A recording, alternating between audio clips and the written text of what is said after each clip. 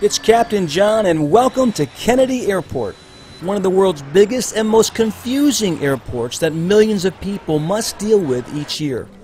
There are thousands of people dealing with signs and 8 terminals. Where's my airline? How do I get there? Is there anybody here that can just help me? So we're going to take a second and talk about how to get from terminal to terminal. It's easy. It's the air train. Or really, should I say, air trains, because there's 2 of them. Both trains go to every terminal. Only one can get you out of the airport.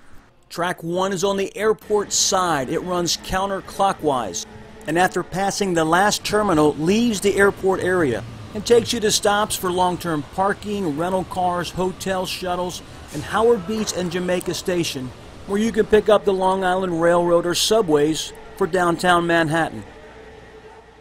Track 2, different story.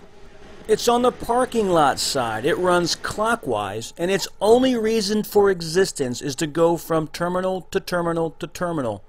You will never leave the airport on the Track 2 train. So quick review. Track 1, airport side, all the terminals and points beyond. Track 2, parking lot side, runs clockwise, and you will spend the rest of your life in John F. Kennedy Airport until you get off. So enjoy your time at JFK. Don't worry about looking confused.